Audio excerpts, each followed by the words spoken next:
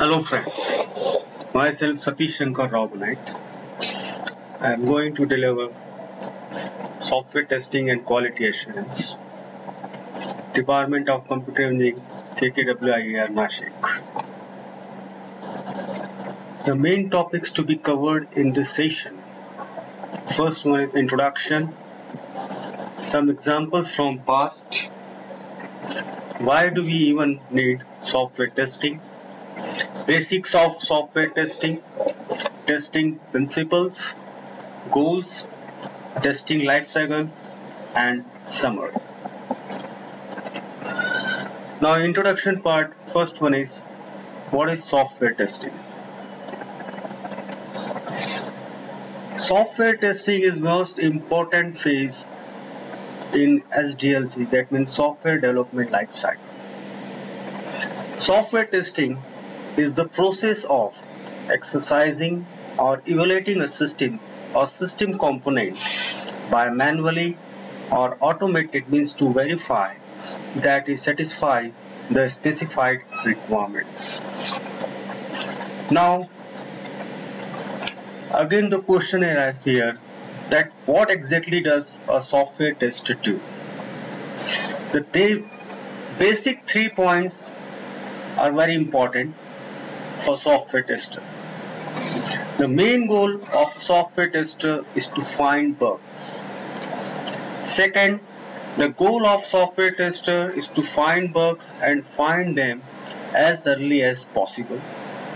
And third one is the goal of software tester is to find bugs, find them early as possible, and make sure that they get fixed.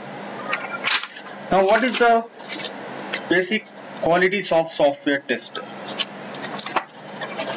Suppose if you want to make career as a software tester in software company like CMM4 or CMM5 level companies, the basic qualities of software tester, we can say that first they are explorer.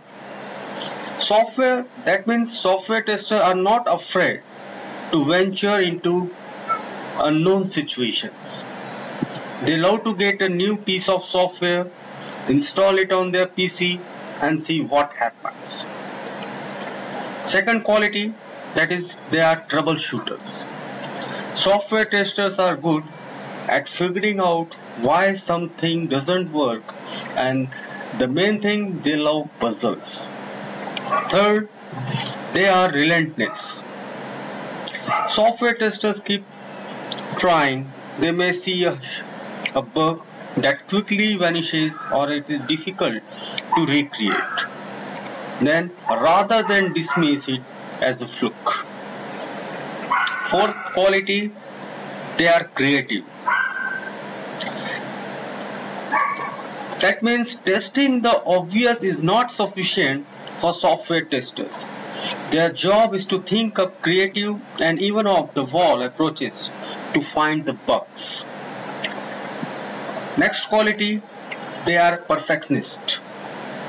They strive the perfection, but they know when it becomes unattainable and they are okay with getting as close as they can.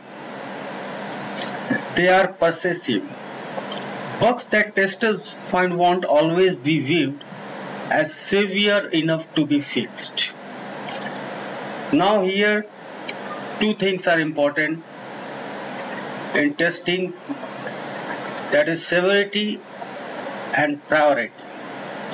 Severity indicates that how bad the bug is reflects and its impact to the product or to the end user.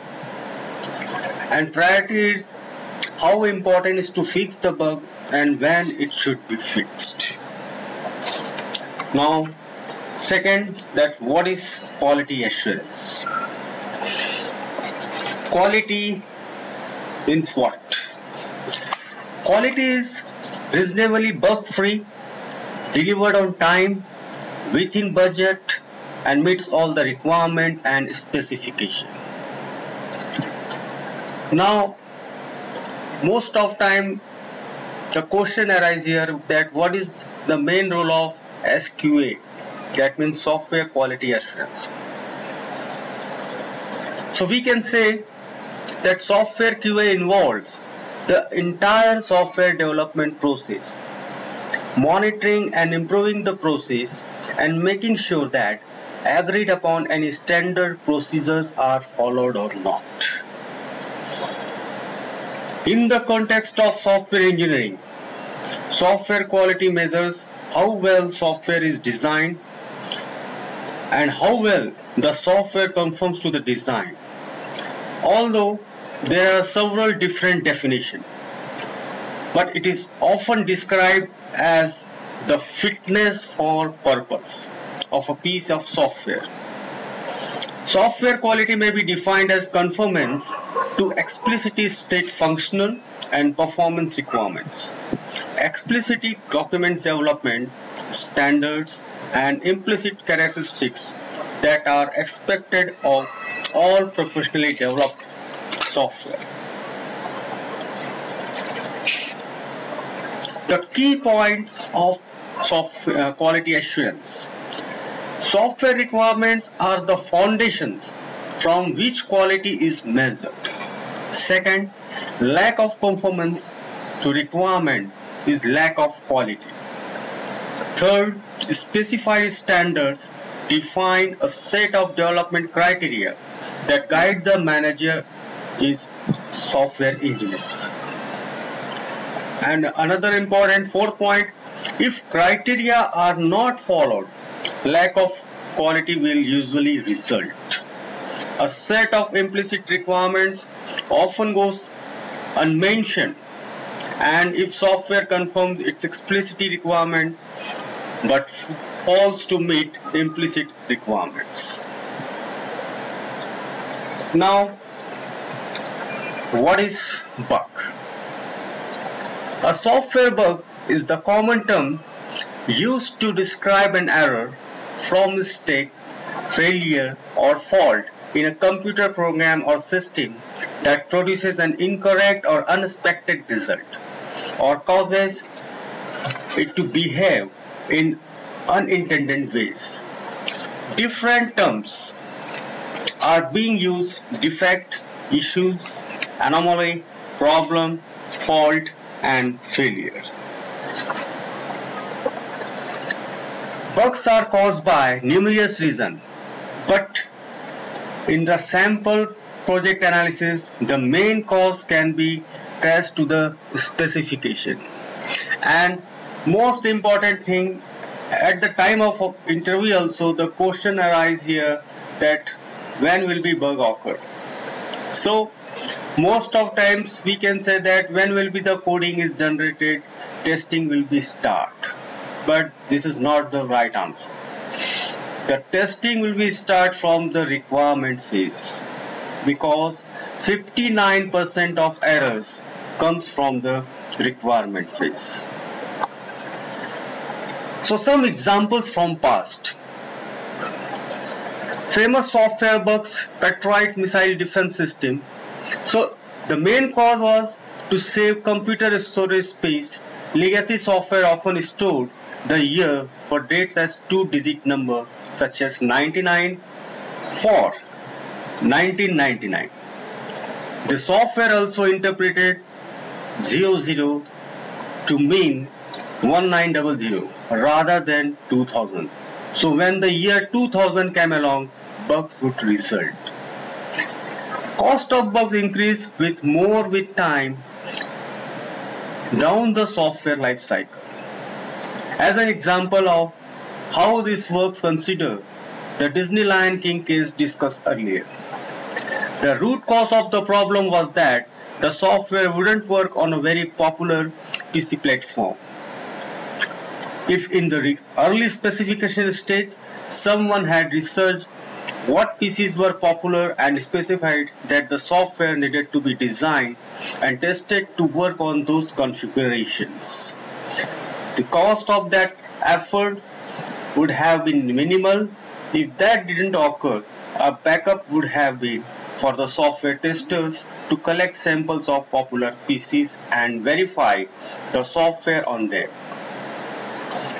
When do we even need software testing? Software testing is needed to verify and validate the software that has been built to meet the user's specification. That means if the specification is not clear, then definitely the bugs will occur. Testing ensures that what you get in the end is what you wanted to build. Testing enhances the integrity of a system by detecting deviations in design and errors in the system. Testing aims at detecting error-prone areas. This helps in the prevention of errors in a system. Testing also adds value to the product by conforming to the user requirement. The cost of bugs and defect. This is also very important. The costs are logarithmic, that is, they increase tenfold as time increase. That means if you will find the bug in an early stage, that is very important for any software company. A bug found and fixed during the early stages when the specification is being written might cost next to nothing. Or dollar were in our example, the same bug, if not found until the software is coded and tested, might cost $10 or $100.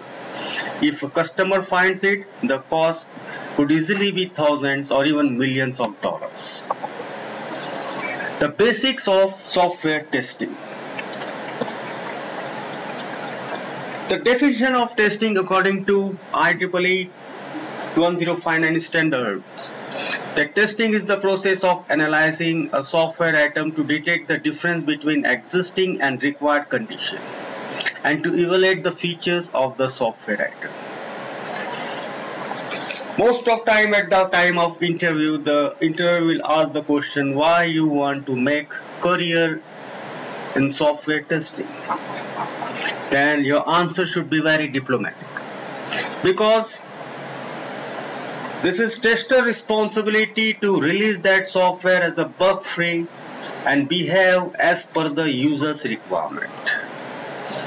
If you are thinking that software life cycle, Big Bang, code and fix, waterfall, spiral and agile. Requirement phase. As we know, requirement phase is very important, because in requirement most of the things are covered. What are the testing strategy, what are the different testing tools you are going to use, how much experienced staff members are there. There are so many things are covered. Then design. Design phase is also very important. Then build. After that, implementation, then verification, and then support. Verification, we can say there are two things, verification and validation. There are two complicated lines are there. Am I built product right? That means verification. Am I built right product? That is validation. Basics of software testing. First, user requirement, specification, analysis, HLD, that means high level design, LLD, low level design, coding, build, unit testing, integration testing, functional testing, system testing, and user acceptance testing. Unit testing can be a page, menu or module, or it is the very smallest testable part of any application. Integration testing, a group of modules are tested together, then we can say it's integration testing. And the main objective of integration testing to test the interfaces within modules. Functional testing, simply that what are mentioned in the specification, SRS, that means software requirement specification. We are going to work according to that. System testing, when the entire product or project tested at once, then we get system testing. And user acceptance testing, that means UAT. This is the last level of testing at the end user. Basics of software testing, terminologies we should be aware of. Verification and validation. Verification and validation are often used interchangeably but have different definitions. And these differences are important to software testing. Verification is the process confirming that something software meets its specification. And in case of validation, the process confirming that it meets the user's requirement. This may sound very similar. Or in other words, we can say QA, that means quality assurance means verification, and quality control means validation plus actual testing. Second terminology is quality and reliability. Software testers often fall into the trap of believing that quality and reliability are the same thing. They feel that if they can test a program until it's stable, dependable and reliable, they are assuring a high quality product. Unfortunately, that isn't necessary too. A software user's idea of quality may include the breadth of features, the ability of the product to run on his old PC. Then testing and quality assurance. The last pair of definition is testing and quality assurance, sometimes shortened to QA. These two terms are the ones most often used to describe either in the group or the process. The goal of software tester is to find bugs, find them as early as possible and make sure they get fixed. A software quality assurance person's main responsibility is to create and enforce standards. Due to immense competition, manufacturers must focus on keeping good identity of a product. And quality of product depends on few characteristics like satisfying customers' need, cost, features, functionalities, and we can say that the delivery schedule. Whereas quality of performance is concerned with implementation, and quality of design measures how valid the design and requirements are in creating a worthwhile product.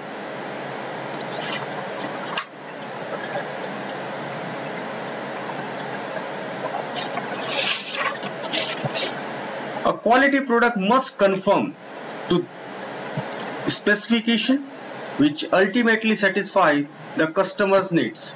It must be built as per design stated. Now, testing principles. A number of testing principles have been suggested over the years. First, presence of defects. Testing can show the defects are present but cannot prove that there are no defects. Testing reduces the number of probability of undiscovered defects remaining in the software, but even if no defects are found, it is not a proof of correctness. Because release at the time of release maybe is it possible, because tester is also a human being and due to some problem maybe some defect should be there. So in my opinion, in this world not a single software we can say it's a completely or totally bug free. Definitely some defect should be there. Second principle, exhaustive input testing. To be sure of finding all defects, one has to test using not only all valid inputs but all possible inputs. So infinite numbers of test cases may have to be produced. So testing everything is not feasible except for travel cases. Instead of exhaustive testing, risk analysis and priority should be used focused testing efforts. Third basic principle of testing is creative and difficult. Testing is not simple because extensive domain knowledge is required. Large software systems are also very complex in nature.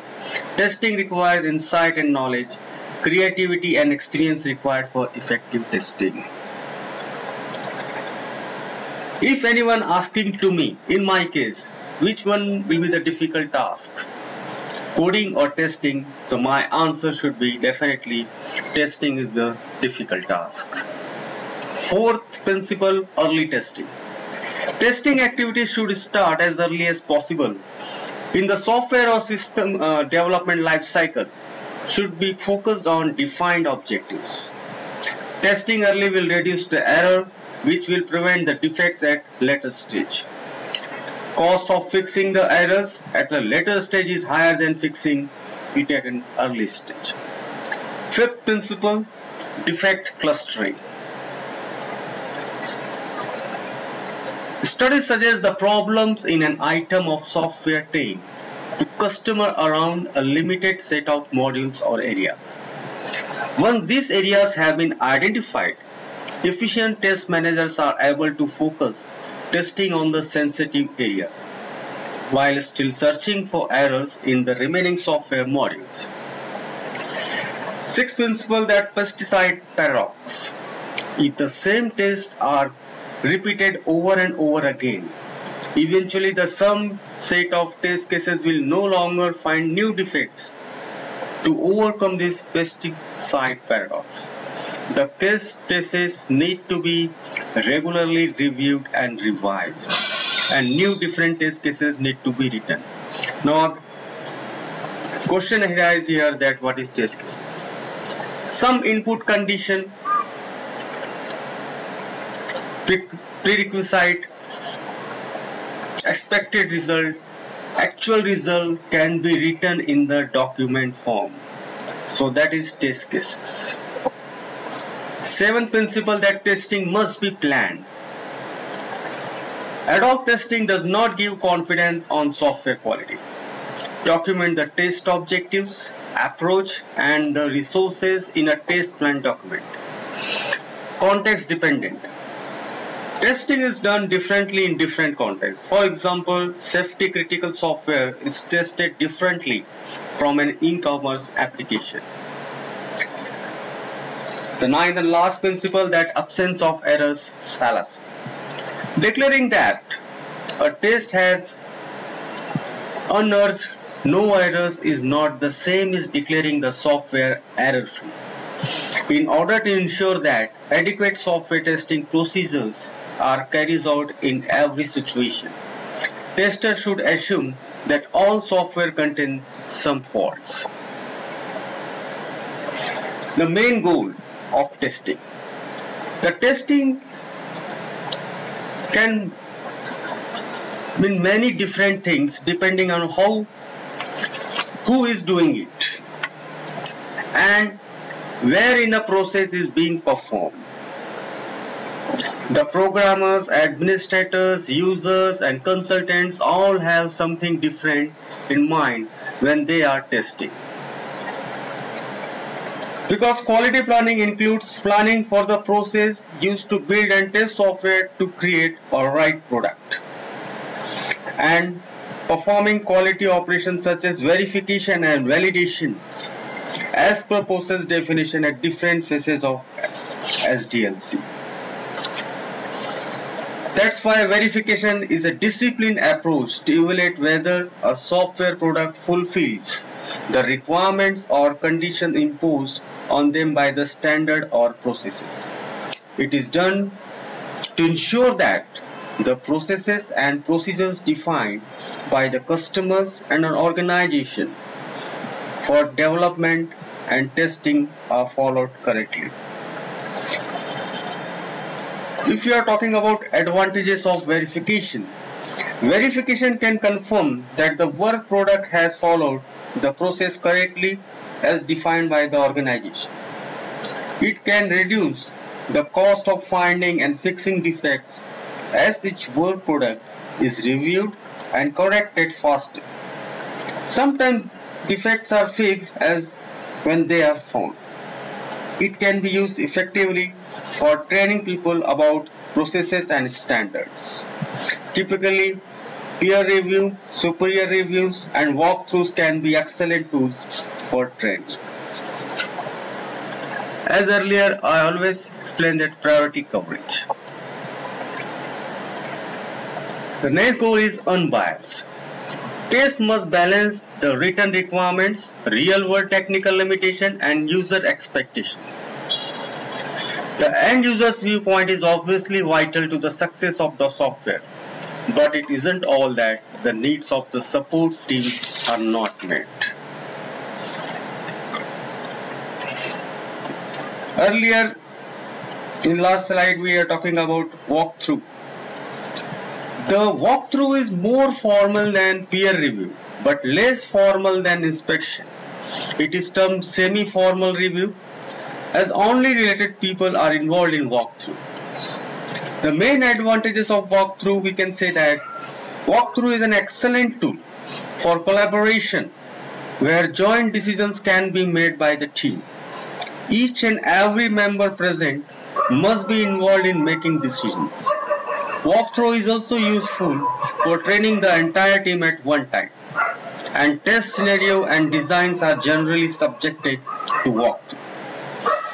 The main disadvantage of walkthrough: team members may not be experts in giving comments and may need some training and basic knowledge about the project, artifact under walkthrough, and so on.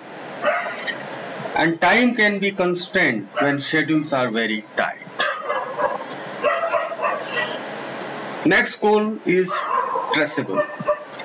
Exactly what was tested and how it was tested are needed as a part of an ongoing development process. In many environments, such proof of activities are required as part of a certification effort, or simply as a means to eliminate duplicate testing effort. This shouldn't mean that extra documentation, it simply means keeping your test plan clear enough to be reread and understood. The main roles and responsibility of Kinsey that typical inspection may include the following role: that manager. Manager is the person responsible for getting the work product inspected. For a project, there may be project manager, and manager decides on the execution of inspection, define the schedules, allocates time, define the objectives to be met, and determines if the inspection objectives have been met or not. Other roles and responsibility, that's author. Author is the writer or person with chief responsibility of the artifact to be inspected.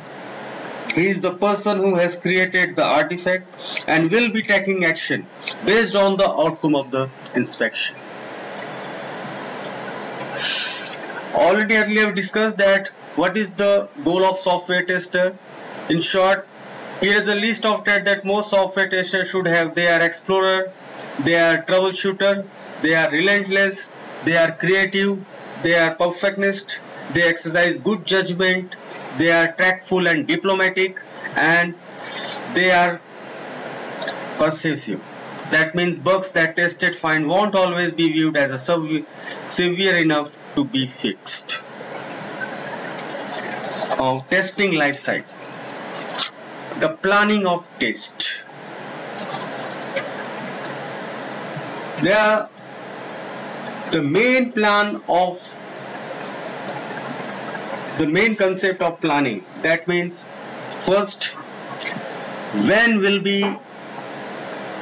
what is the entry criteria? That means when will be testing start? What is the exit criteria? When will be testing stop? What to test? What to not to test?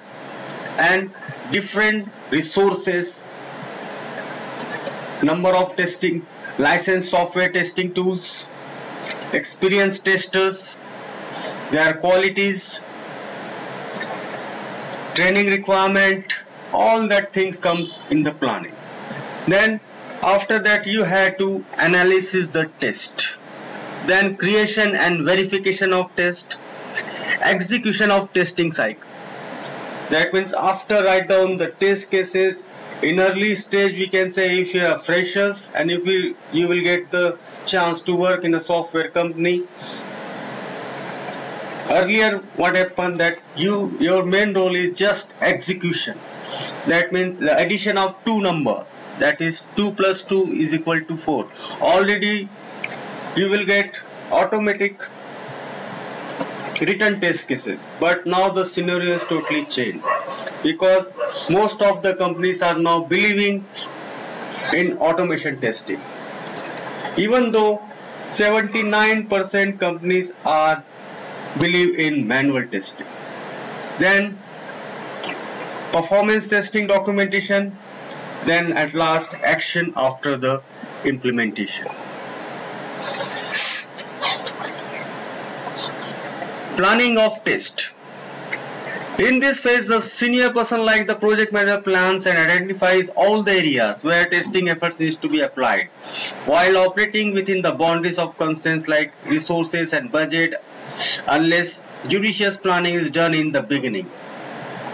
During the planning stage, the team of senior level person comes out with the outline of testing plan at high level.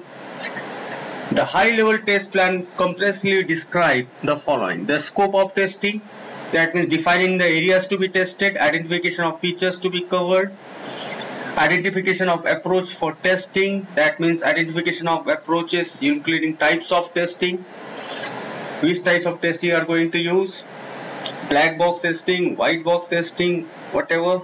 Then defining risk, identification of different types of risks involved because there are positive risks as well as negative risks are there. Then identification of resources like man, materials, machines which need to be developed during testing phase. Then time schedule, and this is very important. For performing the desired testing is aimed to deliver the end product as per the commitment made to the customer. Then analysis of test based upon the high level test plan document. Further nitty-gritties covering the following are worked out: identification of types of testing to be performed during various stages of software development cycle. The main three constraints like identification of extent to which automation needs to be done, identification of time at which automation is to be carried out, and identification of documentation required for automated testing. Third, designing of test. This phase involves the following: first, further polishing of various test cases and test plans, revision and finalization of metrics for functional validation, finalization of risk assessment methodologies. In case line of automation is to be adopted, identification of test cases suitable for automation, preparation of test data, that means you have to play with live data, establishing unit testing standards including defined acceptance criteria, revision and finalizing the testing environment.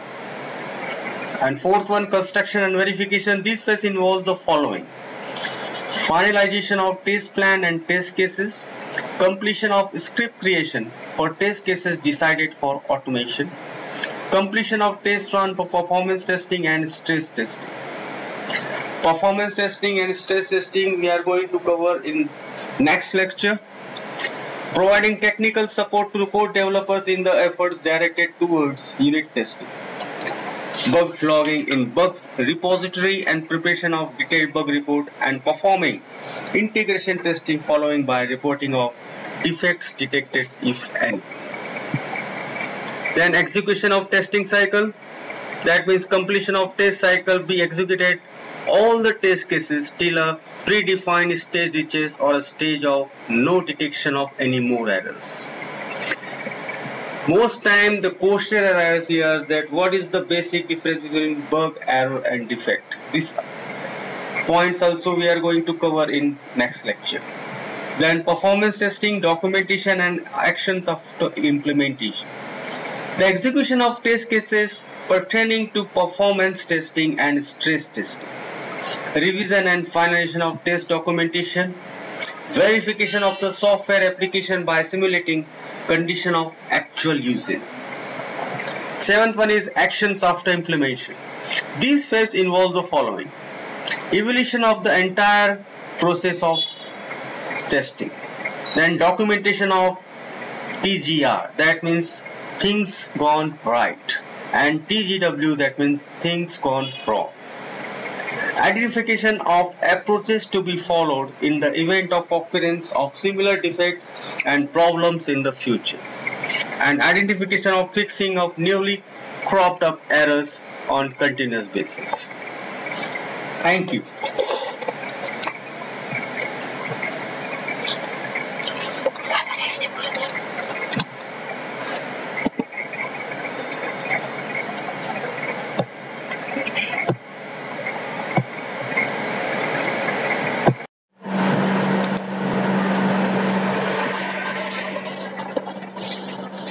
Hello friends, myself Satish Shankar Rao Banait. I am going to deliver a session in software testing and quality assurance, Unit 2. The main topics to be covered in this session: introduction, need of black box testing concept, requirement analysis and summary. Let's introduce what is black box testing. Black box testing is a testing methodology where product is tested as per software specification or requirement statement defined by business analyst. Black box testing mainly talks about the requirement specification given by customer or intended requirements as perceived by tester.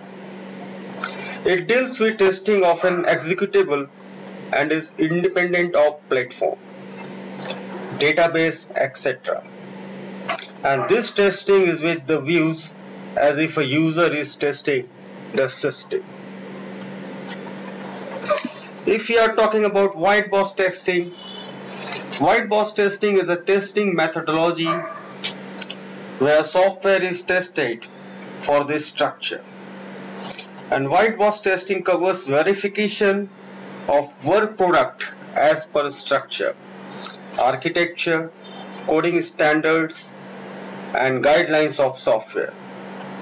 It mainly deals with the structure and design of the software product. White box testing requires that tester must have knowledge about development processes and artifacts, including various platform database, etc. And there is one more methodology covering both testing methodology at the same time. The third type of testing method, we can say it's a gray box testing. Gray box testing talks about a combination of both approaches, black box testing and white box testing at the same time. And there may be various shades of black box testing as well as white box testing in these types of testing, depending upon the requirements of product. Though not a rule, gray box testing mainly concentrates on integration testing parts along with unit testing. Black box test design treats the system as black box, so it doesn't explicitly use knowledge the internal structure. Black box test design is usually described as focusing on testing functional requirements, and white box test design allows one to peek inside the box, and it focuses especially on using internal knowledge of the software to guide the selection of the test data. In simple word, in black box testing, there is no need to the knowledge of internal coding, logic and design. And in white box testing, no requirement requires the knowledge of internal coding, logic and design. While black box and white box are terms that are still in popular use, many people prefer the terms behavioral and structural. Behavioral test design is slightly different from black box test design because the use of internal knowledge is not strictly forbidden.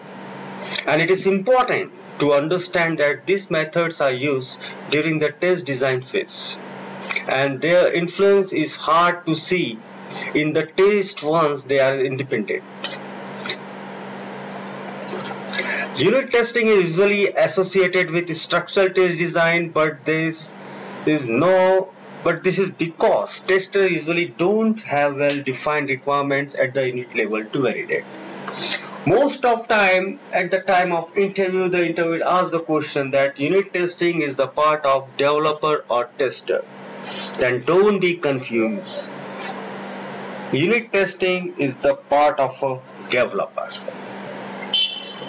Then black box testing involves testing system components considering inputs, outputs and general functionalities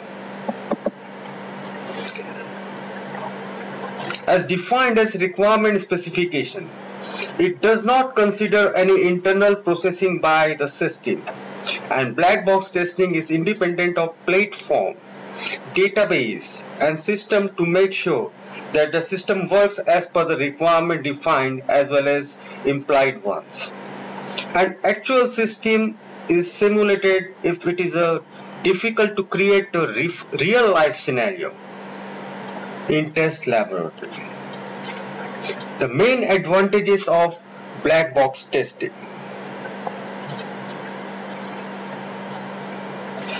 First, if you are talking about that black box testing is the only method to prove that software does what it's supposed to do and it does not do something which can cause a problem to user customer.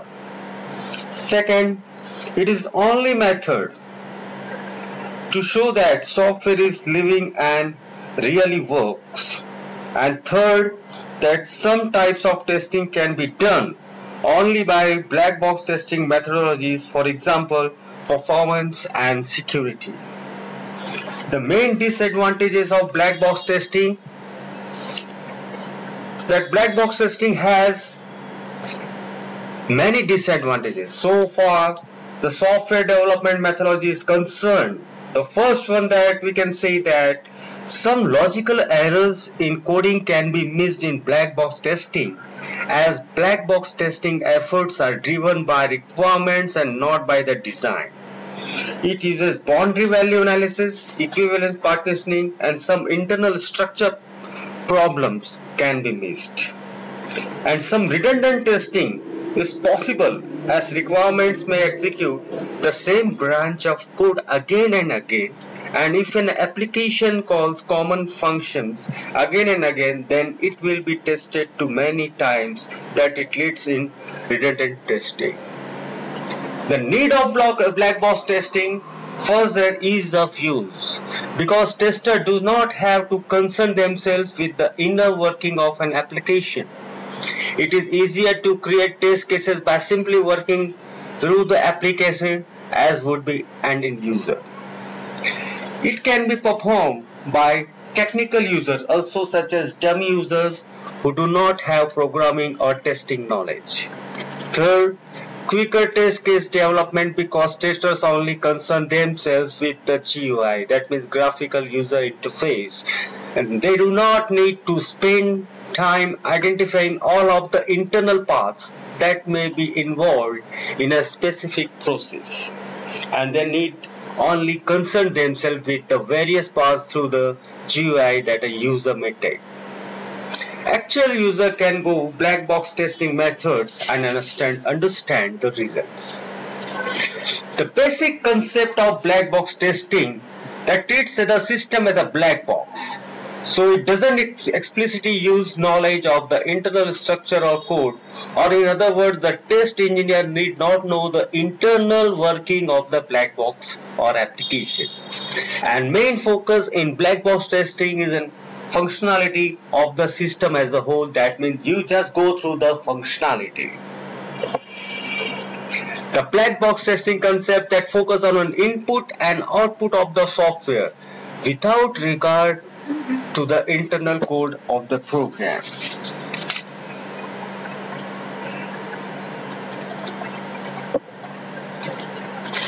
There are so many concepts of black box testing, that means test to pass and test to fail. There are two fundamental approaches to testing software, that means test to pass and test to fail. When you test to pass, that means you really assure only that the software minimally works. You don't push its capabilities. You don't see what you can do it, break it. Because think about an ROV with a newly designed car that is designed to test the very first prototype that has just rolled off the assembly line and had never been driven. Testing method. There are different testing methods. First we are talking about that there are various testing methods under black box testing available. Since it is not possible to exhaustive test a product, however simple the product is, as in black box testing, we are testing external functionalities. We will need to arrive at judicious set of tests to uncover as many tests as possible. The various techniques and methods used to generate test scenario for effective black box testing. First is requirement based testing. Second, positive and negative testing. Third, boundary value analysis. Fourth, equivalence partitioning class. Fifth, state based or graph based. Sixth one is cause effect graph based. Seventh one is error guessing, and eighth one is documentation testing and domain testing. So let's see, first one is requirement based testing. The requirement testing deals with the validating the requirements given in the software requirement specification of the software system. Already in first lecture I explained that the 59% of errors comes from the requirement phase. Second, positive and negative testing. Positive testing just means, in testing terms we can say that just you have to go through the SRS, or just you have to follow the functionalities. And negative testing, that means to attitude to break that software. Positive testing tries to prove that a given application works the way it is supposed to do. When a test case verifies the requirements of the product with a set of expected output, it is called a positive test case. And the purpose of the positive test case is to prove that products work as per the specification and as per the expectation. A product or an application giving an error when it is supposed to give an error is also part of a positive testing. And positive testing can thus be said to check the product's behavior for positive and negative condition as stated in the requirements. Boundary value analysis. BVA, that means boundary value analysis, is the method useful for arriving at tests that are effective in catching defects that happen at boundaries. And BVA believes and extends the concept that the density of defect is more towards the boundaries. The main summary of boundary analysis is design criteria, testing methods, requirement based testing, positive and negative testing, and boundary analysis. Equivalence partitioning, this is very important term in black box testing. In this method, the input domain data is divided into different equivalence data classes. Then why equivalence partitioning is important? And this method is typically used to reduce the total number of test cases. Very important, to reduce the total number of test cases to a finite set of testable test cases, still covering maximum requirement. An equivalence class or equivalence partition is a set of test cases that test the same thing or reveal the same bug. When looking for equivalence partitions, think about ways to group similar inputs, similar outputs, and similar operation of the software, and these groups are your equivalence partitions. Then what is equivalence class? An equivalence class represents a set of valid or invalid states for input conditions. This is very important in equivalence class. Error guessing. What is error guessing techniques? Error guessing is a black box testing technique to write test cases and comes with experience with the technology and the project. And error guessing is the art of guessing where errors can be hidden. And there are no specific tools and techniques for this, but you can write test cases depending on the situation, either when reading the function documents or when you are testing and find an error that you have not documented. Error guessing. In error guessing, testers can think of situation where software will fail. For example, division by 0, pressing submit button on form without filling any entries, entering wrong data in the fields, and checking software behavior. State or graph based testing. This is a black box testing technique that uses objects that are modeled in software and the relationship among these objects. Understanding the dynamics on how these objects communicate and collaborate with one another can drive test cases. And where this type of testing is useful. The product under test is a language processor, wherein the syntax of the language automatically lends itself to a state machine or a context-free grammar represented by a railroad diagram. And data flow modeling, where the system is modeled as a set of data flow leading from one state to another. Documentation testing. User documentation covers all the manuals, user guides, installation guides, setup guides, README file, software release notes, and online help that are providing along with the software to help the end user. And documentation testing should have two objectives. First one, to check if what is stated in the document is available in the product, and second one is to check if what is there is in product is explained correctly in the document. The benefits of documentation testing: first, less support to customer and post software delivery. New programmers and testers can learn from the documentation to learn extend functionality, and third one is correct and high standard documentation will result in high standards and quality of the product delivered to the customer. Next is domain testing. This type of testing doesn't even look at the specification of a software product, and this is purely based on domain knowledge and expertise in the domain of application. And this type of testing requires critical understanding of day-to-day business activities for which software is written. It requires business domain knowledge rather than software specification knowledge. For example, if you are going to withdraw the money and going to ATM, first then go to ATM, put ATM card inside, then enter the correct PIN code, then choose the option that cash withdrawal, then enter amount, take the cash and exit and retrieve the card. So today we have gone through following topics: introduction, need of black box testing concept, requirement analysis, and next section topics will be picked up about further details on black box testing. Thank you.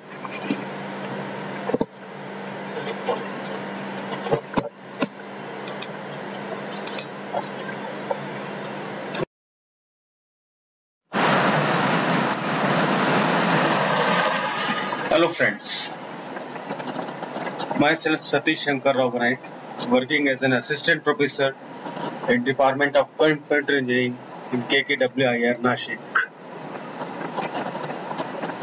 As the subject is software testing and quality assurance, Unit 3. Topics to be covered in this session: what is test automation, benefits of test automations, skills needed for automation, what to automate, and scope of automation. Now let's start with what is test automation. Software test automation makes use of specialized tools to control the execution of tests and compares the actual results against the expected result. Test automation means developing a software to test the software is called test automation. Testing tools not only helps us to perform regression tests, but also helps us to automate data setup generation, product installations, GUI interaction, defect logging, etc. And automation tools are used for both functional and non-functional testing. An important thing is that the test automation is used to perform complex tests that are difficult to perform in a manual way, and it can be used to automate some necessary tasks in a repetitive way.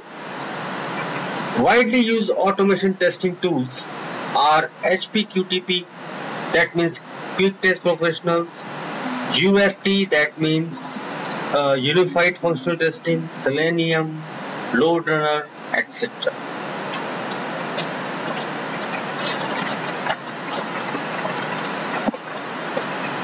The main benefits of test automation.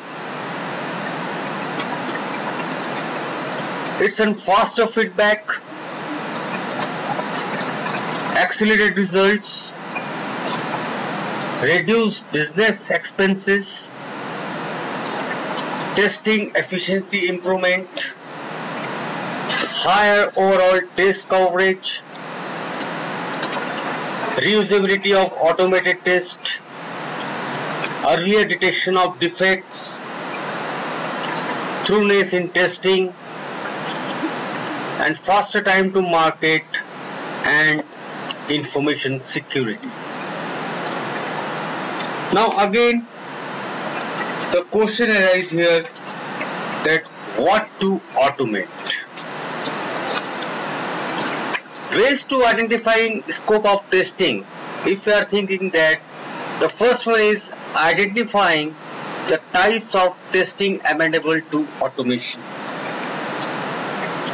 That means test case belonging to testing types such as stress, reliability, scalability, and performing testing are suitable for automation. The test cases are executed for longer time and in a repetition. Automation will save significant time and effort in the long run of regression test cases. Second, automation areas less prone to change. In this point we can say that areas where requirements are not changed are considered for automation.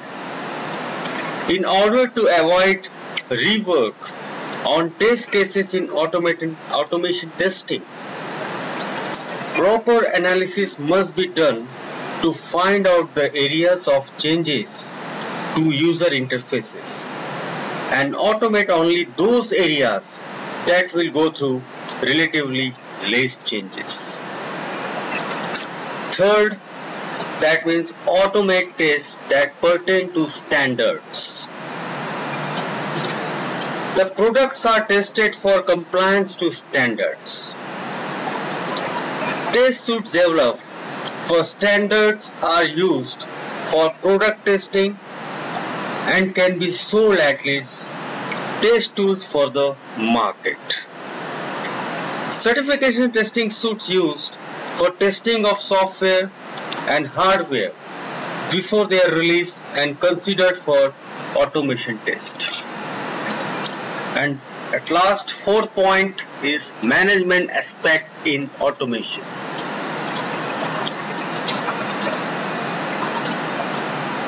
In this point, we can say that automation effort should focus on those areas for which management commitment exists already. Another management aspect is return on investment.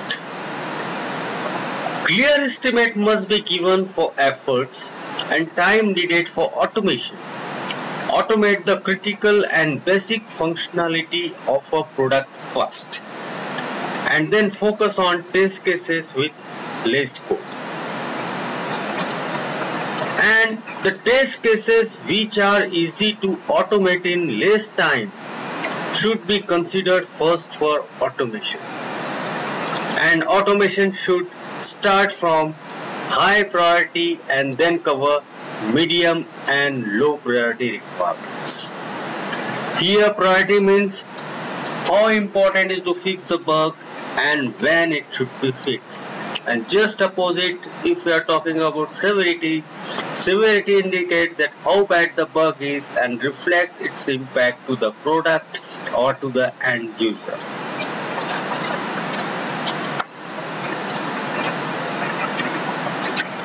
When to automate?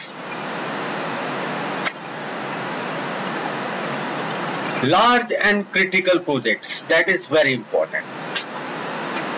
Second, projects that require testing the same areas frequently. Requirements not changing frequently. Accessing the application for load and performance with many virtual users.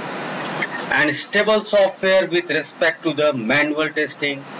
And very important that you have to think about that what is the availability of time, because at the time of release, time schedule is very important. Next, how to automate.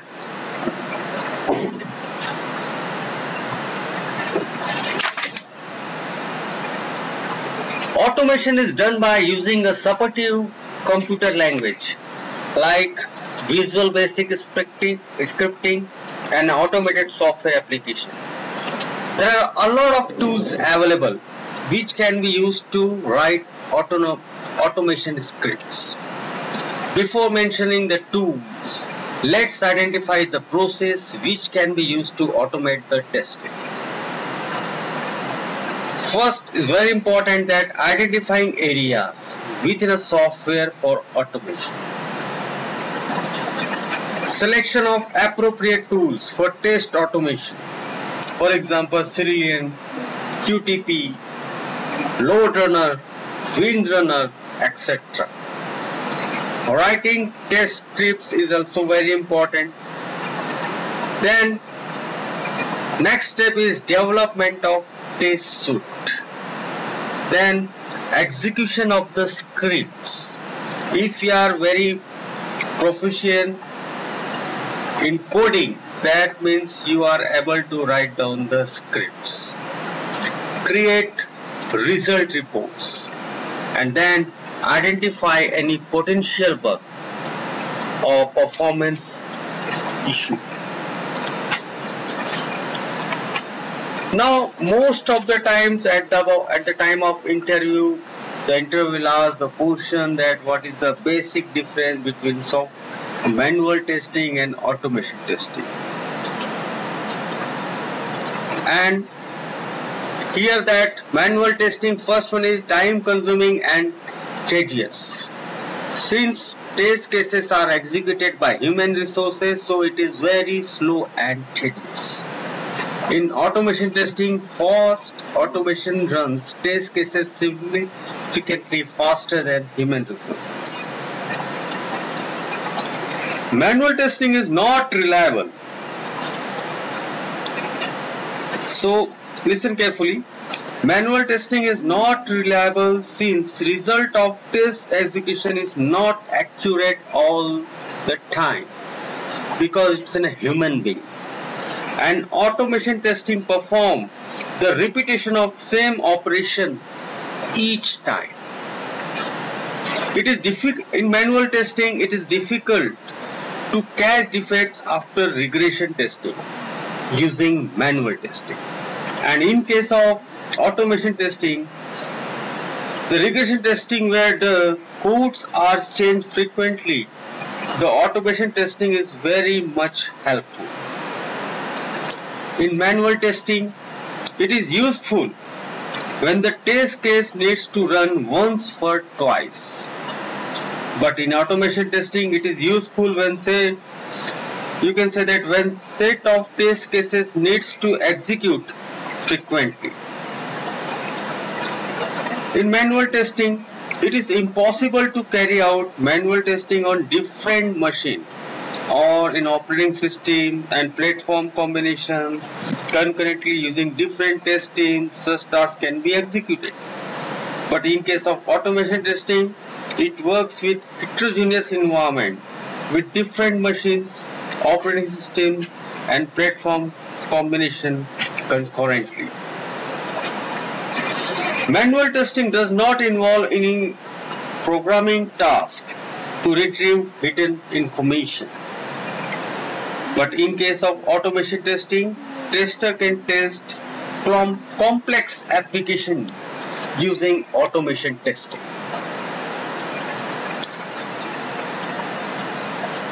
As shown in the PPT, we are saying that automated tests are completely reusable, but manual testing is not reusable. And manual tests provide limited visibility and have to be repeated by all the stakeholders. And automated tests provide global visibility. In manual testing, executing the build verification testing, that means BVT, is very unexciting and tiresome. In automation testing, automating the build verification is not unexciting and tiresome. Manual testing requires less cost than automation testing. But automation testing initial cost is more than manual testing, but it is always useful. So here we have studied about the difference between manual testing and automation testing.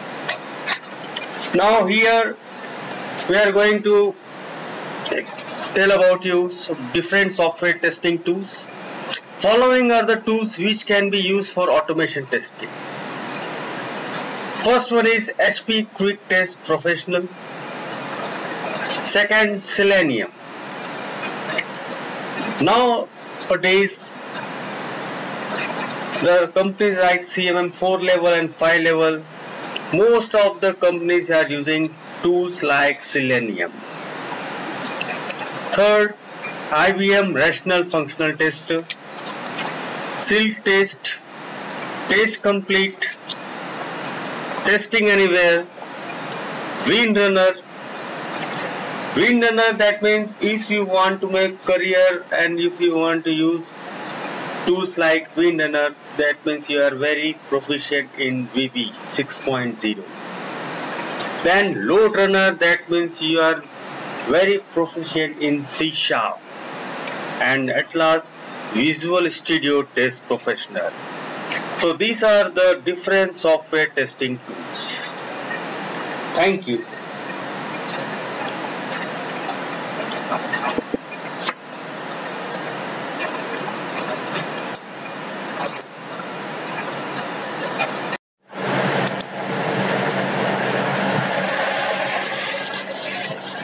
Hello friends, myself Satish Shankar Rao Banait, working as an assistant professor at Computer Engineering Department, KKWIR Nashik. Now we are going to cover Unit 4, that means Selenium tool. Topics to be covered in this session.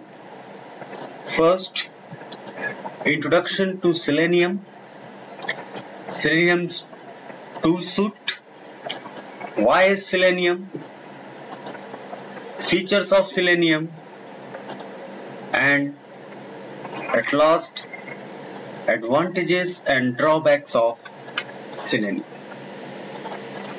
Now let's start with introduction to Selenium. Selenium is a free automated testing framework used to validate web applications across different browsers and platforms.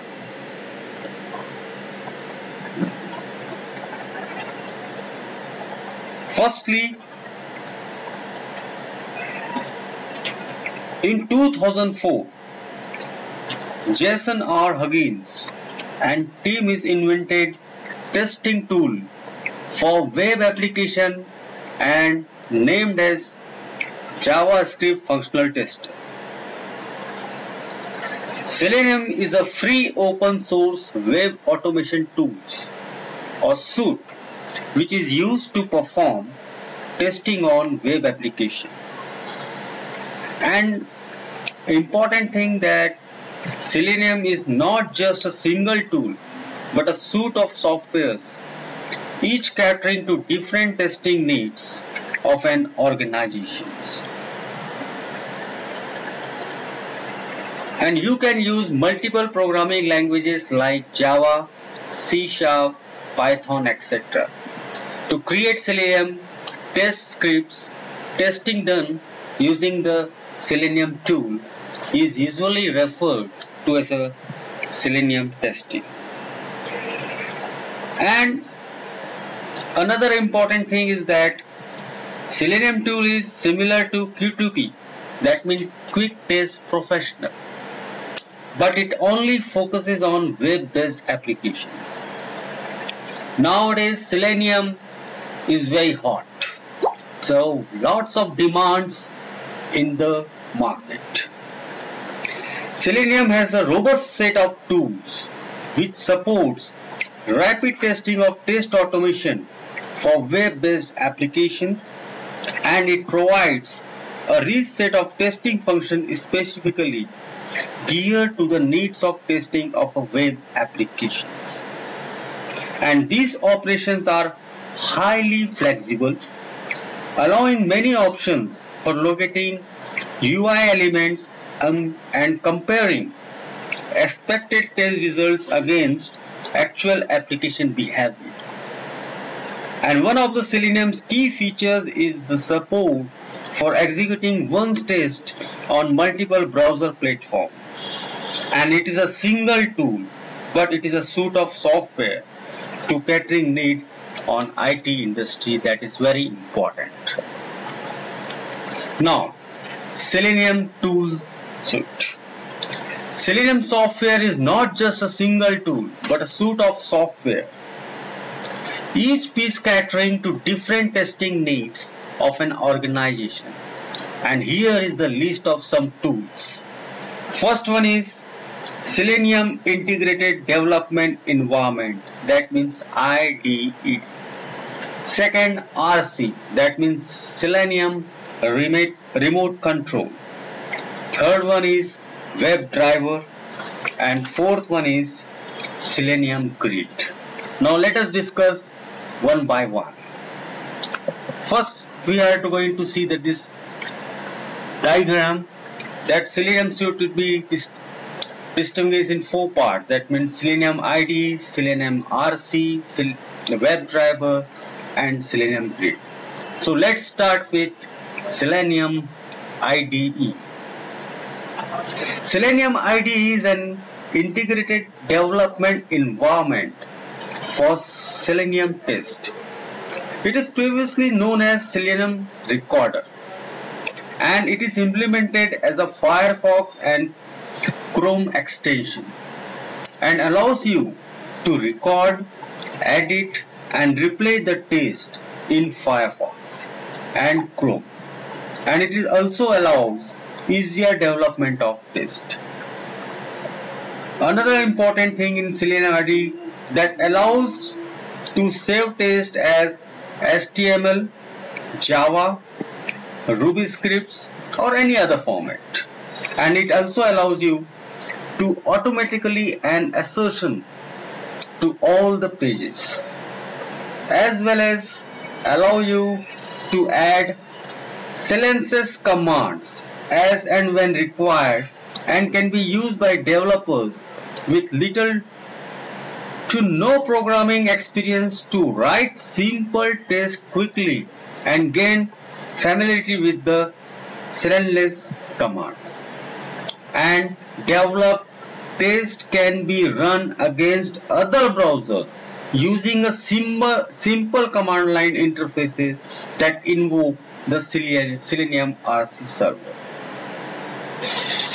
And most important thing, that can export WebDriver or remote control scripts, and this script should be in page object structure.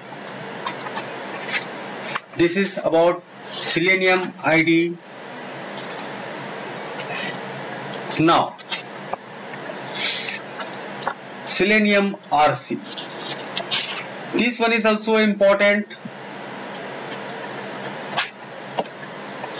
WebDriver and Selenium Grid. In Selenium RC, we can say that Selenium remote control is a server and written in Java that accepts commands for the browser via Hypertext Transfer Protocol (HTTP). And RC makes it possible to write automated tests for a web application in any programming language. Point to be noted.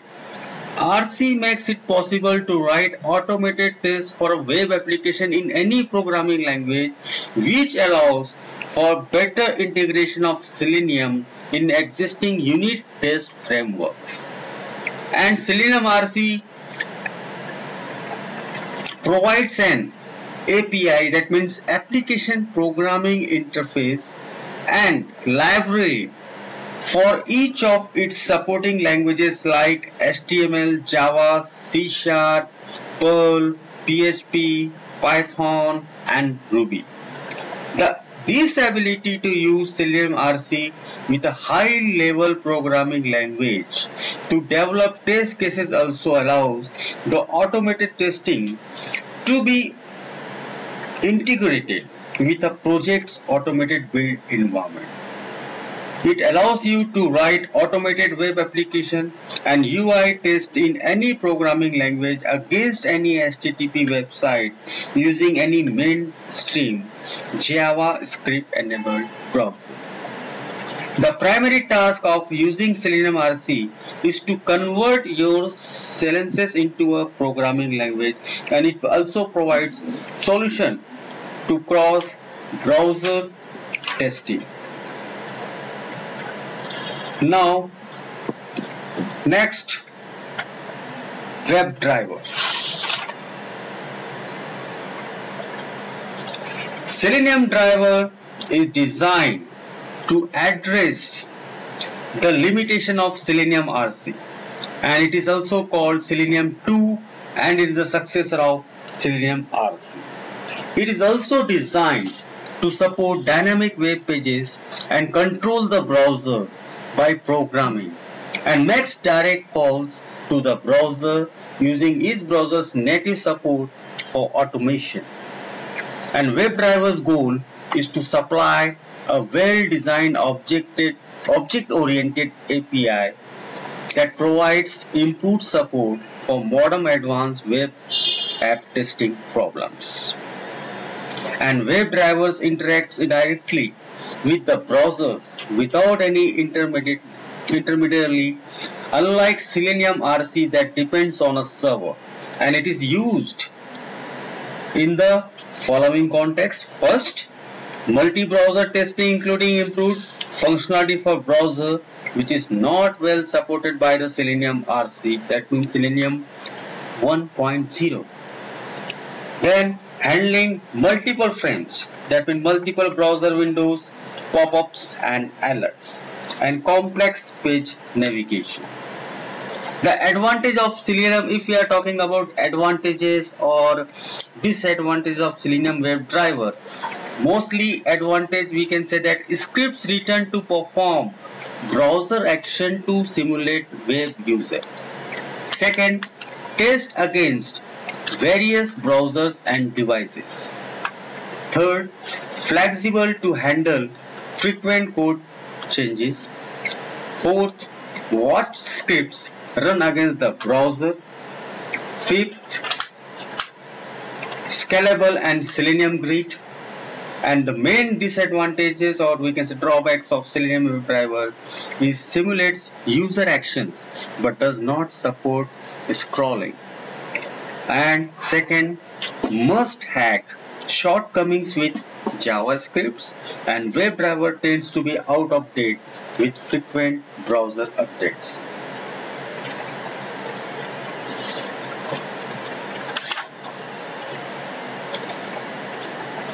Now Selenium Grid.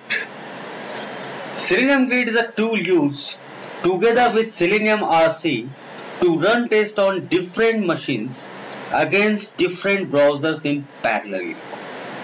That is running multiple tests at the same time against different machines running different browsers and operating system. Now the question arises here, why and when to use Selenium Grid? When to run our test against multiple browsers, the multiple versions of browsers and the browsers running on different operating systems. And it is also used to reduce the time taken by the test suite to complete a test pass by running tests in a parallel. Why is Selenium used?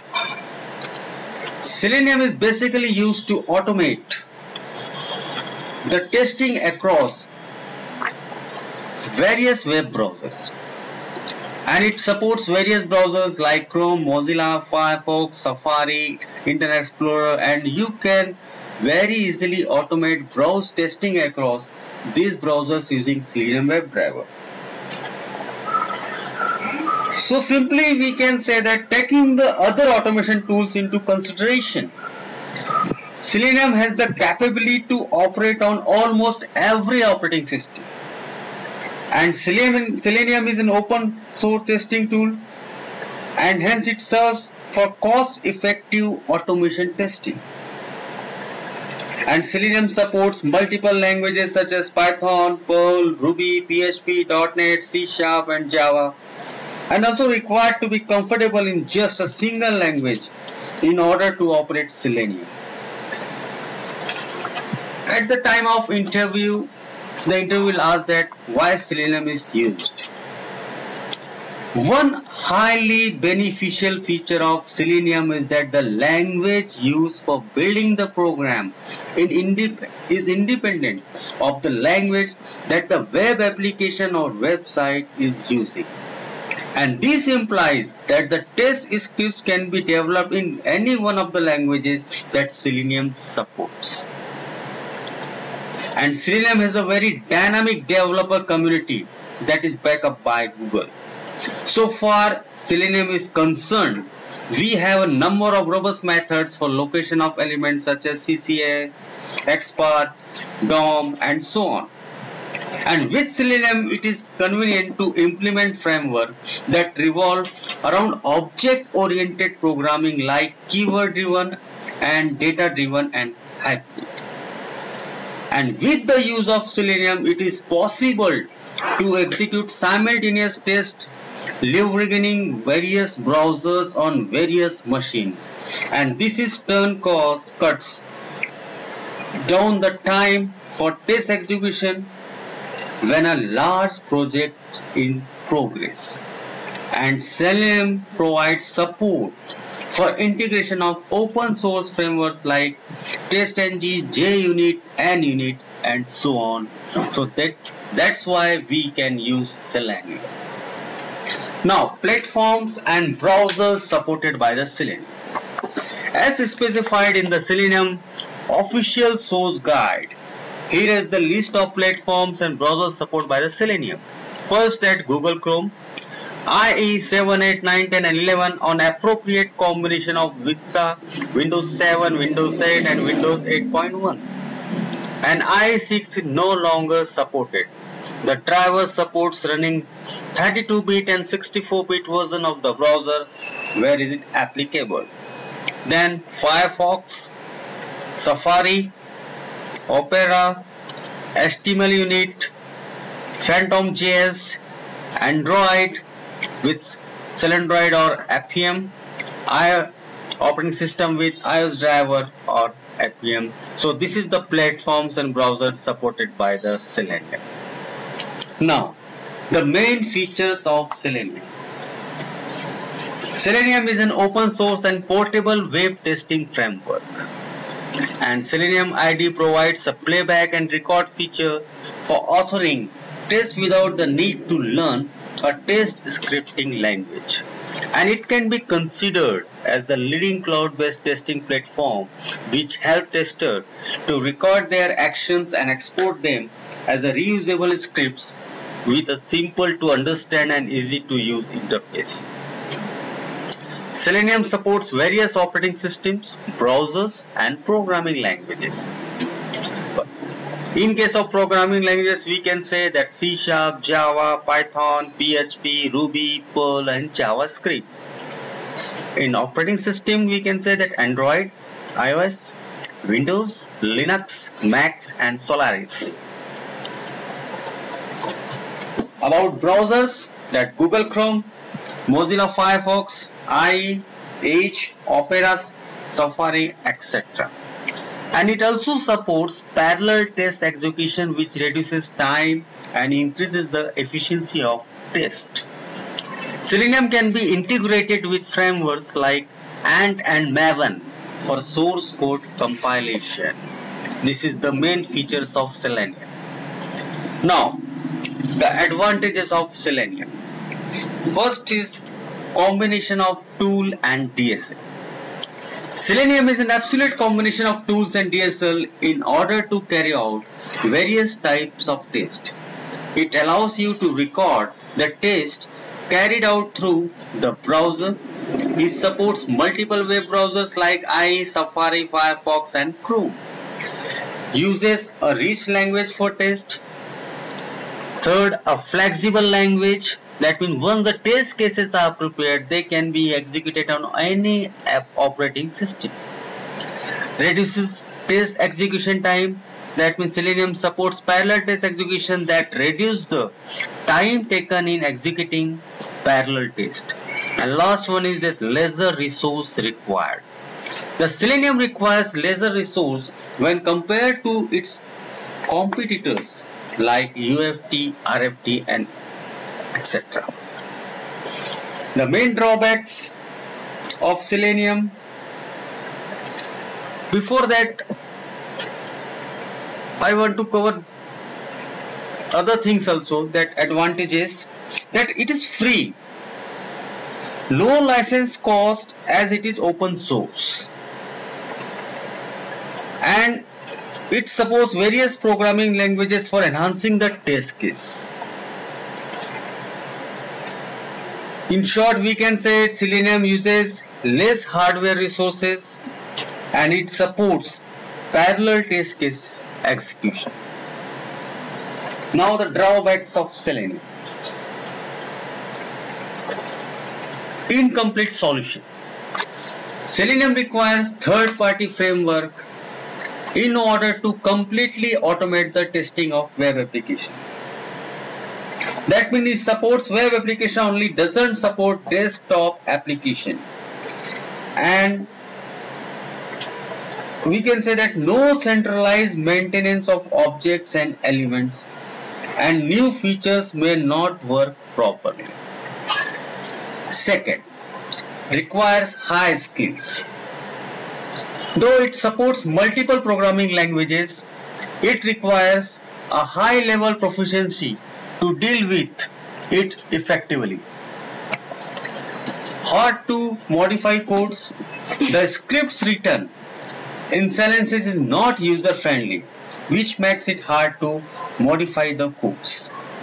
No reliable support for anybody as it is open source tool. Difficult to use, take more time to create test case, and difficult to set up test environment when it compares to vendor tools like UFT, RFT and Silk-Test. Fourth one, tougher to support other browsers.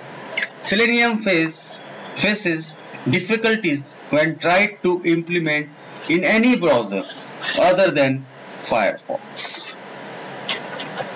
Thank you.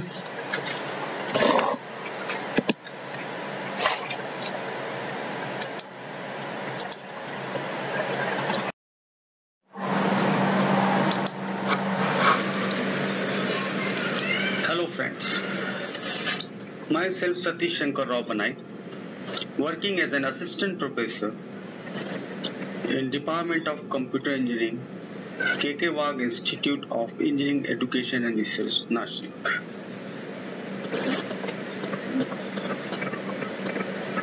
In this session, we are going to cover unit number 6, Software Quality Tools, and the subject name is Software Testing and Quality Assurance.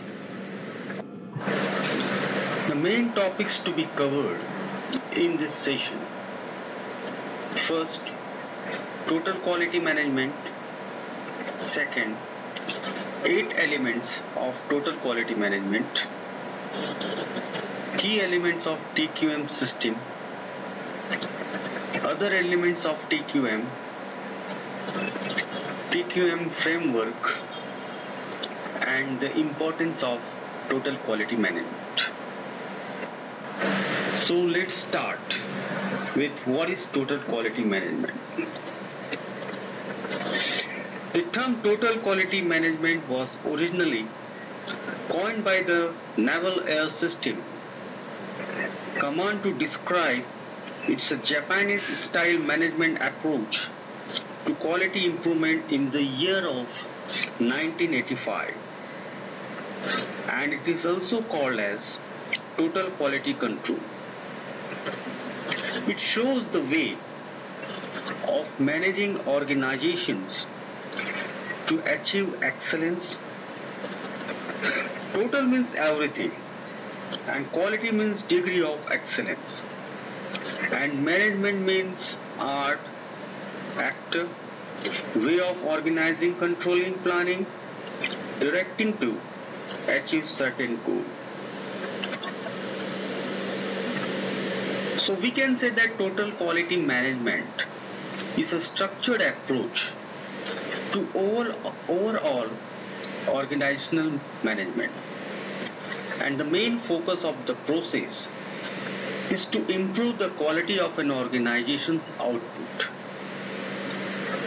including goods and services, and through continual improvement of internal practices.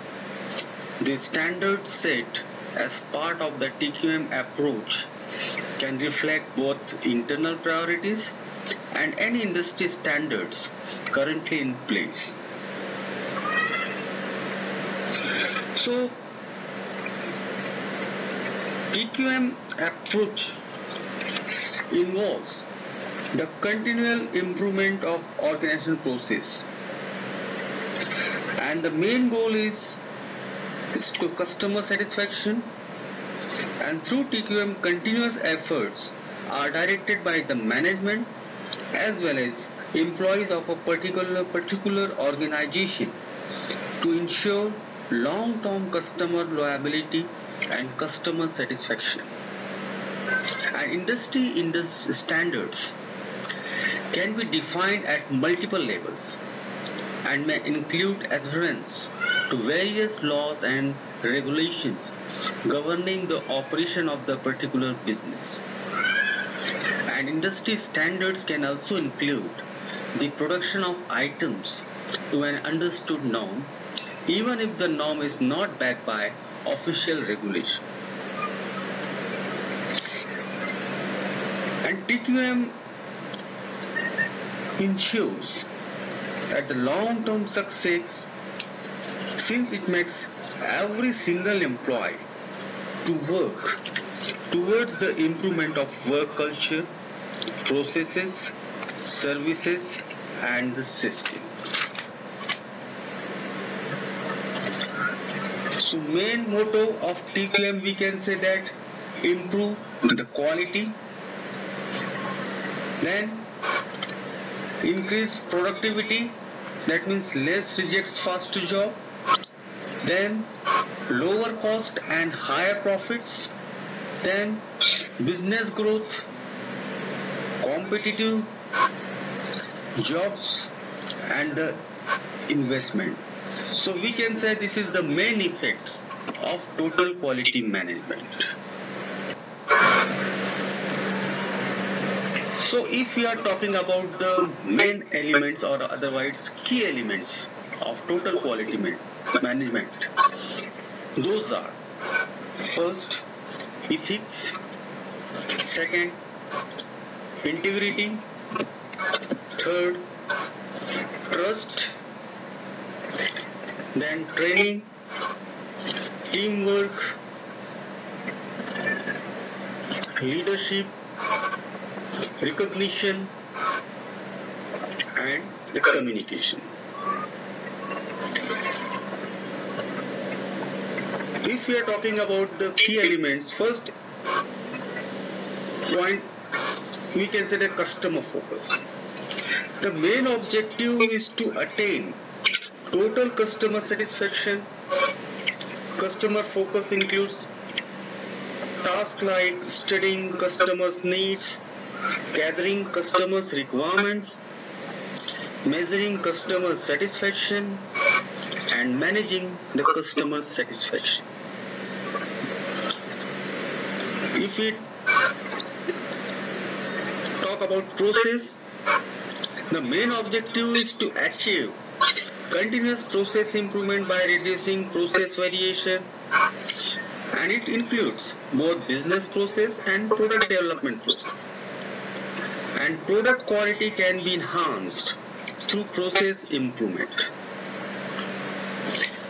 If you are talking about human side of quality, the main objective is to create a company-wide quality culture, and it focuses on areas like leadership, management commitment, total participation, employee empowerment, and other social, psychological, and human factors. If you are talking about measurement and analysis, the main objective is to drive continuous improvement in all quality factors by the goal-oriented measurement system. This is all about the key elements of quality management. If you're talking about other elements of total quality management, the first one is recognition, second, training, third, teamwork, fourth, leadership, integrity and ethics, and communication. So let's start with recognition. Recognition means it drives employees to work hard and deliver their best. The TQM boosts up to the employees to work up to that level and give their best. Second, training.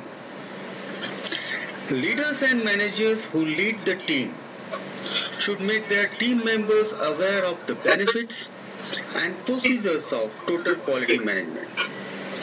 And the team must also be trained on interpersonal skills, technical skills, problem solving skills, decision making skills, and likewise.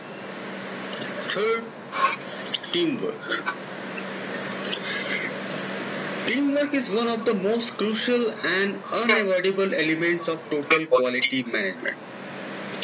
When united, employees can combine various ideas to come up with a great brainstorming procedure that can lead to amazing improvisation and results. And at last, communication. It is obvious that no team can be success without effective communication. It is communication that binds employees together and bring out the best from them. Because lack of communication of information could lead to misunderstanding and in turn the problems.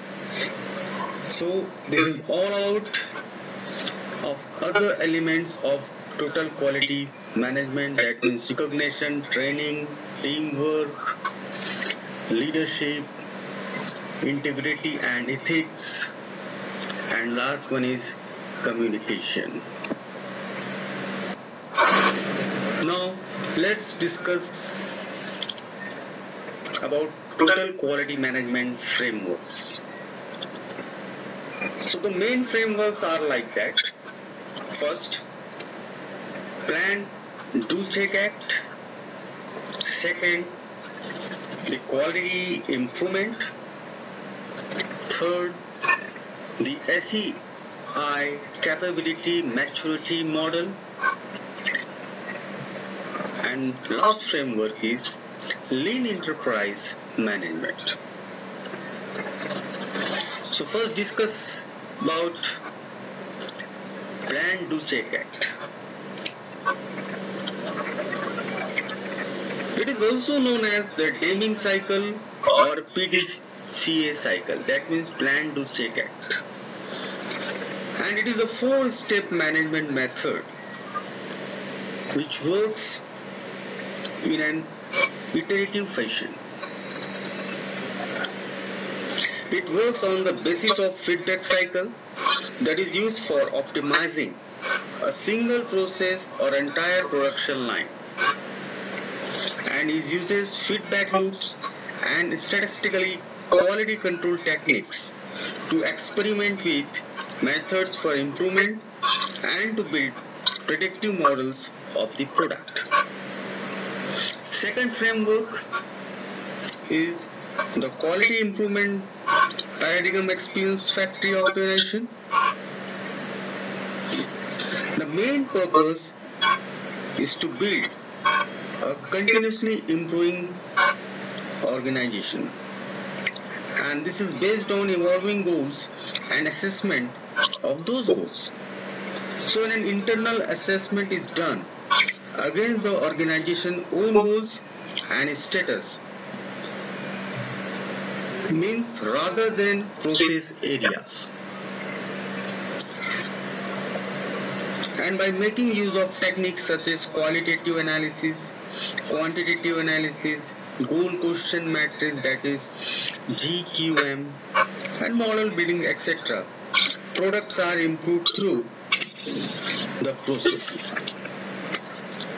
Now SEI CMM, that means capability maturity model. It is a stage process improvement and based on assessment of key process areas, represents a continuous process improvement. And it is a 5-level process maturity models is defined based on repeated assessment of an organization's capability in the key process areas. There are 5 levels in CMM, that means capability maturity model. The first level is initial, second one is repeatable, third one is defined, fourth one is managed, and fifth one is optimizing. Don't be confused, optimizing, not optimized, because it is a continuous process and some research work is always be going on in the organization, that is optimizing. And to improvement is achieved by action plans for poor process areas. Then lean enterprise management. It is based on the principles of concentration of production on value added activities and the elimination or reduction of not value added activities. And the main goal is to build software with the minimum necessary set of activities and then tailor the processes to the product's requirements. And the main approach uses such concepts as technology management, human-centered management, decentralized organization, quality management, supplier and customer integration, and internationalizations. So all these the total quality management framework. Now, the benefits of total quality management. We can say that first, the ensures superior quality products and services.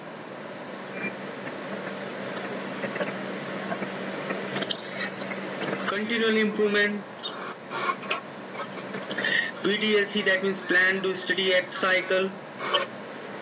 And this is essential for customer satisfaction, which eventually leads to customer loyalty.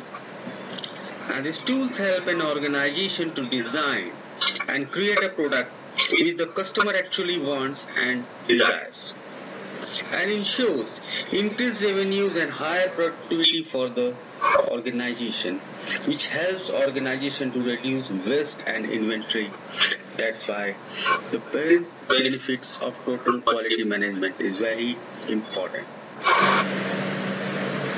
Other total quality management benefits and advantages. First,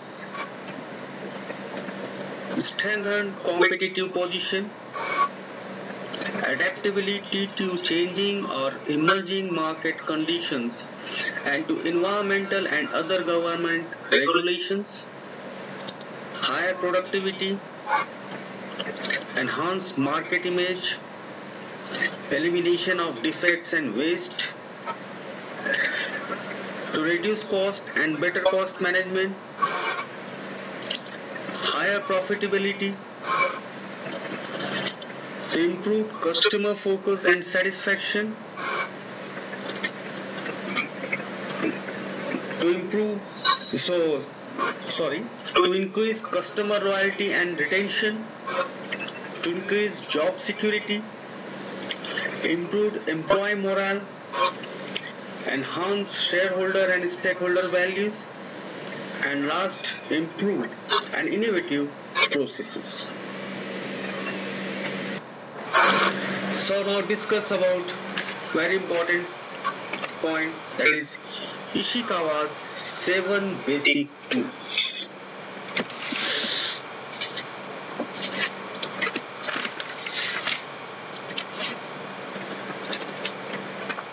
So Ishikawa's 7 basic tools consist of a set of general tools useful for planning or controlling project quality, and it was introduced by Kaoru Ishikawa, a Japanese professor of Faculty of Engineering. And the 7 basic tools are: first, checklist, Pareto diagrams, histogram, run charts, scatter diagram, control chart, and cause effect diagram. So let's start with one by one. The first one is checklist. The main purpose of checklist is for collecting and organizing measured or counted data. And data collected can be used as an input data for other quality tools. And a check sheet is a structured sheet prepared form for collecting and analyzing the data. And it is a generic tool that can be adapted for a wide variety of purposes. The check sheet prepared based on the location where the data is created. To collect check sheet data, on the frequency, location, or even cause of problems or defect that occur. The check sheet is divided into a number of different regions, and data is then marked into the different regions using to mark check to indicate something. The main benefits of checklist, we can say that collect data in systematic and organized manner, and to determine source of problems, to facilitate classification of data. Another type of checklist is common error list, which is part of the stage kickoffs of the DPP, that means defect prevention process. And this DPP involves 3 key steps. First step is analysis of defect to trace the root cause. Second, action teams to implement and suggested the actions.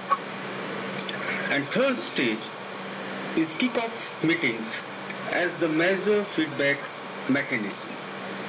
So this is all about checklist. Now Pareto diagram. Now the question is here that how is it done? First, create a preliminary list of problem classification. Then tally the occurrence in each problem classification. Then arrange each classification in order from highest to lowest, and at last construct the bar chart.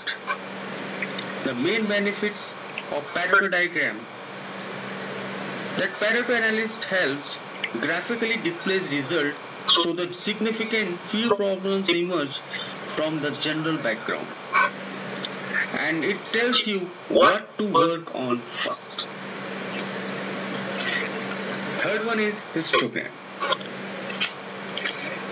Actually, this histogram were first introduced by Carl Pearson, and histogram is a graph that shows how often a value or range of value occurs within a given time period, and it provides a visual summary of large amounts of variable data, and it is the easiest way to evaluate the distribution of data and to determine the spread or variation of a set of data points in a graphical form.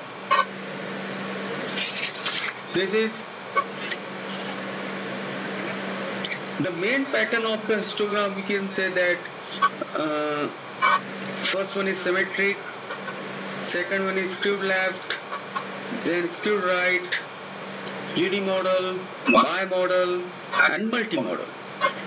And the main benefits of histogram that allows you to understand at a glance the variation that exists in a process. And the shape of the histogram will show process behavior, and often it will tell you to dig deeper for otherwise unseen cause of variation. And the shape and size of the dispersion will help identify otherwise hidden sources of variation and used to determine the capacity of a process. The next tool is run chart.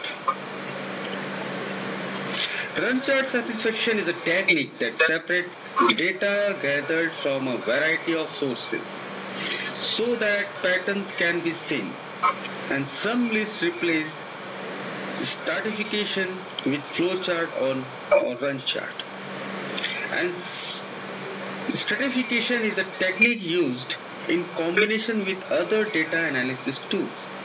When data from a variety of sources or categories have been lumped together, the meaning of the data can be impossible to see, and this technique separates the data so the patterns can be seen very easily.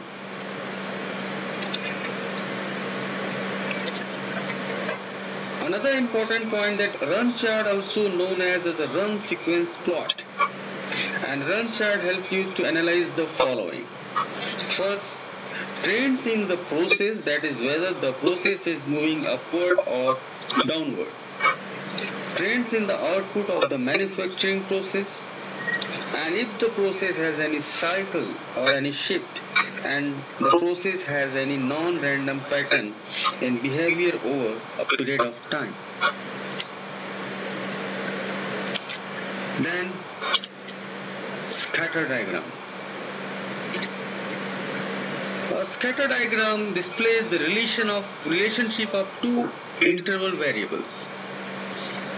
And scatter diagrams are also called scatter graphs, scatter charts, scatter plots, and even scattergrams. To identify the correlations that might exist between a quality characteristics and a factor that may be driving it, and its scatter diagram shows the correlation between two variables in a process, and these variables could be a critical to quality, that means CTQ characteristics, and a factor affecting it, two factors affecting a CTQ or two related quality characteristics. And dot represent data points are scattered on the diagram. The main benefits of scatter diagram: it helps identify and test probable causes. By knowing which elements of your process are related and how they are related, and you will know what to control and why, and what to weigh to affect the quality characteristics. Next basic tool is control chart. In control chart, you can use the process control chart to track the values of a process over time, and it consists of a central line represents the average or mean, and two parallel lines that represent the upper and lower control limits values of the parameters of interest plotted on the chart, which represent the state of process. The main benefits that predict process out of control and out of specification limits, distinguish between specific identifiable cause of variation, and can be used for statistical process control. And last tool is cause-effect diagram. Ishikawa's diagram are named after their inventor, and it looks like a child's drawing of a fish skeleton, which is used to show the cause of some effect. And they are also called fishbone charts, and their function is to identify the factors that are causing an undesired effect for improvement action, or to identify the factors needed to bring about a desired result. And the factors are identified the people familiar with the process involves. The main benefits of the cause-effect diagram that breaks problems down into bite-sized pieces to find root cause, fosters teamwork, common understanding of factors causing the problem, roadmap to verify picture of the process, and follows the brainstorming relationship. So this is all about Ishikawa's 7 basic tools. So I'm going to stop here. Thank you for your patience.